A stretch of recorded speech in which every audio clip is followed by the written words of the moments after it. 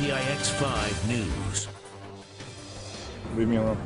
49ers linebacker Aldon Smith is saying sorry after the star player lands behind bars again, but it's not enough to keep him on the team. Good afternoon, I'm Maria Medina. Hi everyone, I'm Frank Malakote. KPIX 5 reporter Ann Makovec joins us. She's live in the newsroom.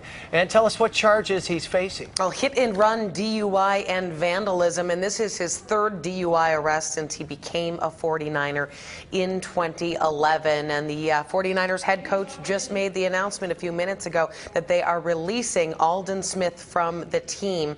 He walked out of the Santa Clara County Jail this morning after spending the night there. We caught up with him at that point. His bail was set at $26,000, and he said he's sorry. He also said at that point that this was not a DUI. The situation that happened could have been handled differently, and I apologize for everybody I did let down, and I apologize for how it all played out. But as far as everything is concerned, it'll work out how it's supposed to work out. That's all.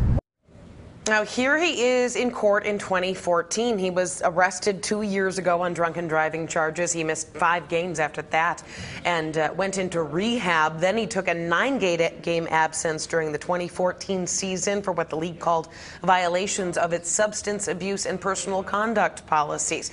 He was also arrested in April 2014 at the Los Angeles International Airport. Police said he was randomly selected for a secondary screening and became uncooperative, telling a TSA agent that he had a bomb. No charges were filed in that case. And then finally, he was arrested for DUI back in 2012, and he faced felony assault weapons charges at that point as well, which were reduced to misdemeanors. As I said, the new 49ers head coach, Jim Tomsula, just made the official announcement releasing Smith from the team. He says Smith had been working hard to kick a number of problems he's had. Get the help. You don't have to walk alone. Find it. It's there. And although Aldon will not be playing football here, we will be supporting him.